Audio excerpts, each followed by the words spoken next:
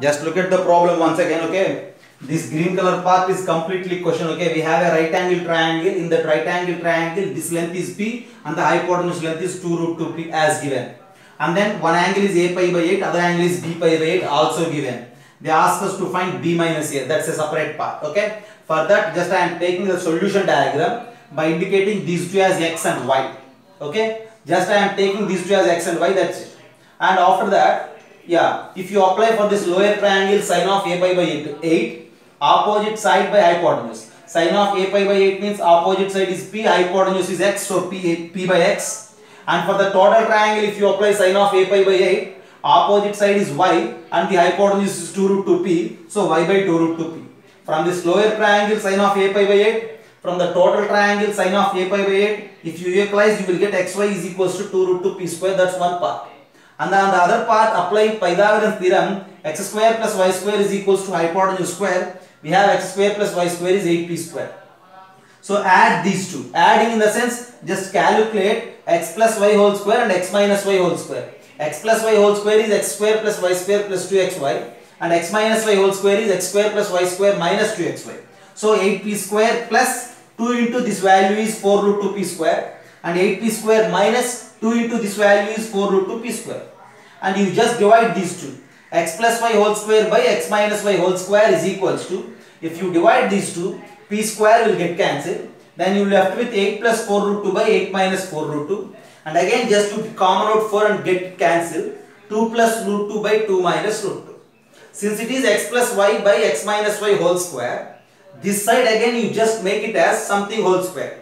So just you multiply 2 plus root 2 with both numerator and denominator. The numerator is 2 plus root 2 whole square and the denominator is 2 plus root 2 into 2 minus root 2, which is 2. Okay. And now just remove the square. You will get that x plus y by x minus y is equals to 2 plus root 2 by root 2. And now you need to apply componendo and dividendo rule, which in the sense both sides in the numerator plus denominator by numerator minus denominator we need to take. Okay, here x plus y and here x minus y. Add these two, you will get 2x. Add these two, you will get 2 plus 2 root 2. And coming to the denominator, this numerator minus denominator you need to write, which is 2y. This numerator minus denominator you need to write, which is 2.